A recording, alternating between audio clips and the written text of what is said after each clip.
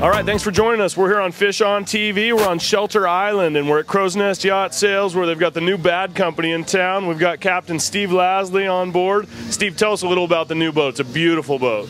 Well, this is our 60, and we spent about 7 months designing it and constructing the boat. We've got a lot of features on here that are unique to the West Coast. We've added the bait tube system. We've added bait tanks up against the house. We've modified the tower in a very unique manner. We've got the most high-tech electronics you can put in a very user-friendly manner on a boat, and boy, you know, just about one end to the other, we've had our hands in just a little bit about everything.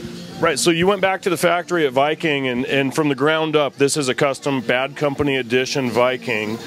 You've put all your touches on it for the West Coast Tournament Series, is that correct?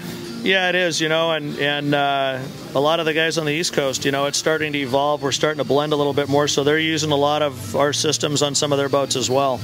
And I noticed you don't just have 2 or 3 tuna tubes down there. How many tubes you got? Yeah, we got 9 tubes, and that's the same technology that we had in our last boat. We were able to keep a tuna for 57 hours. We kept one alive, and we let it go not just alive, but very, very lively.